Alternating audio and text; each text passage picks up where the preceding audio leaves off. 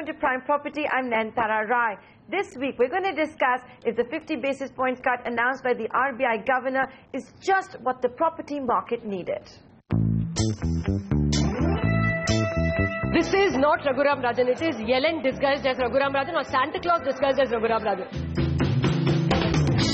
I don't know what you want to call me. Santa Claus is what Lata called me earlier. You want to call me a hawk? I don't know. I don't go by these things. My name is Raghuram Rajan and I do what I do.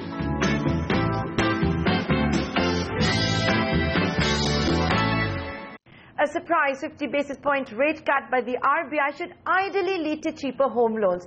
It should also help bring down the cost of builders' debt. But out of the 125 bips that the RBI has cut so far in total, banks are yet to pass on all of the benefits to consumers. There's already a lag of 90 basis points in the system. So will Raghuram Rajan's pre-Diwali bonanza be enough to revive the battered property market? Here's my conversation with one of the country's largest developers, DLF. We believe that if the banks transmit a substantial part of this to the home loan market, the home loans could actually be in the 9 or slightly sub 9% category, which should be a strong booster, at least for the people who were sitting on the edge or on the, who were sort of, who had mentally made up their mind to buy, but were just thinking that maybe the loan rates will come down slightly and then I'll take the plunge. So for them, clearly. But is this the one panacea which will suddenly, completely re-energize the property market? Maybe not. I think there are other issues, and but this will clearly be a strong motivator for that turnaround as and when that happens. The last property market boom was back in 2006. That time, if I'm not mistaken, home loan rates were hovering around 8.5%. So would you say that's the ideal rate? If you recall, the upcycle was to a large degree triggered by the teaser loans that the country's biggest bank had initiated, and I think it was a great move, which I think was really got a lot of property buyers back to the market. It was, you are correct, in the range of about 8%. But honestly, given today's regulatory appetite by both the banks and the central bank, I'm unsure whether people can come back with products like that. But even if you can't do that, I think clearly, if we can over time come to a rate somewhere around the 8.5, 8.6% range, I think a lot of people would come back in the home buying market. The rate cut also means builders can access cheaper debt, they can refinance their debt. So is that benefit going to be passed on by the builders to the buyers? Now this is, I think, a mistaken notion that, builders work with some sort of, cost plus strategy, and as the costs come down, you pass on. The fact is that generally, despite the deflation in a couple of key commodities, overall, on account of labor, on account of all the ancillary issues, we are in an environment where the costs of construction today are significantly higher than they were 2 or 3 years earlier.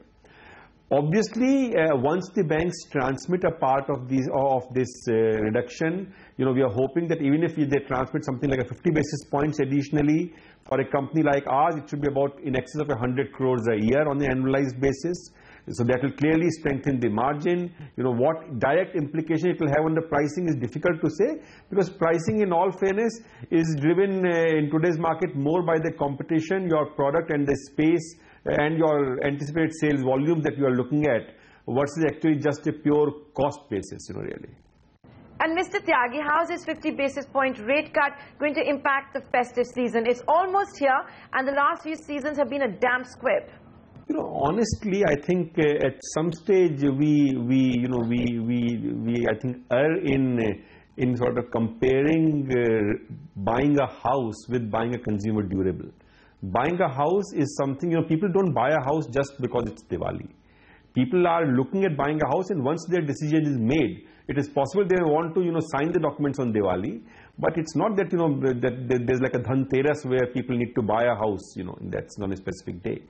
So I do believe that all of these are right positive developments, but whether they can bear fruit in the next 6 weeks, which is the time between now and Diwali, my view is that I think that is being slightly optimistic, because the banks will also take a couple of weeks at least to transmit the rate hikes, the rate reductions down, and then you're left with a 3-4 week process. So maybe there are some builders with significant unsold inventories who will come up with some offers. We right now at least are not necessarily anticipating much of that. Okay, so you're not expecting much from the festive season. But Mr. Tyagi, you know, what is your view? What is DLF's view? How much longer is the pain going to continue in the property market? I mean, we were hoping that it would begin turning around. It hasn't so far. Let's see the impact of this interest rate. But without this particular move, we were prepared for the fact that it may be maybe 4 quarters plus before it really begins turning around in a meaningful way. Whether this interest rate and the consequent transmission by the banks begins accelerating that process, and if so, in what segments from a price standpoint, I think that's open to debate. But clearly, I think this will be. I mean, this is not going to happen tomorrow morning for sure. But Mr. Tyagi, why aren't companies like yours, why aren't builders cutting prices? Why be so obstinate? Why not cut prices and revive demand? You know, if what you said was correct, the fact is that there's a huge secondary market which is not driven by builder obstinacy, quote unquote, which is completely driven by market demand and supply. And the unfortunate fact is that there isn't too much traction even in that segment. So I think let's just, it's fashionable to obviously blame builder obstinacy, and maybe, some part of that blame is valid.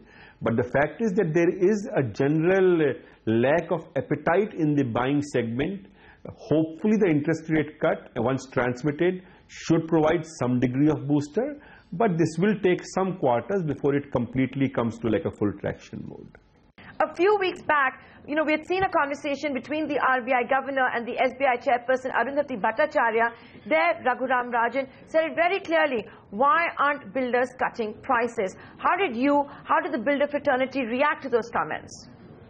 I don't know the community reaction in all fairness, but I think we are very clear that we try to sell every product at the price which we believe is the right price for that, given the quality, given the location, given the credibility, and hopefully given the competition. There will always be cheaper alternatives available to the buyers, from other players, from the secondary market, which is completely open and secular. So honestly, if what was said were true, the fact is that there should be a huge rush for homes in the secondary market. We are not even seeing that. In fact, from the same interaction, I think the SBI chairperson made a valid point that maybe the time has come to also look at the teaser rates, because unlike the West, in India the teaser rates did not lead to any form of delinquency of home loans.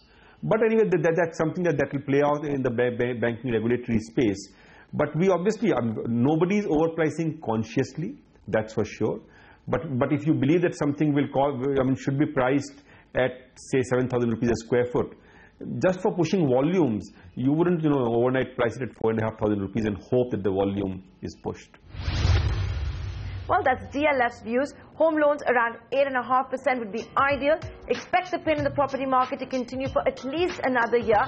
So, is this a good time to buy a property? Motilal Oswal answers that for us after a short break. Stay tuned.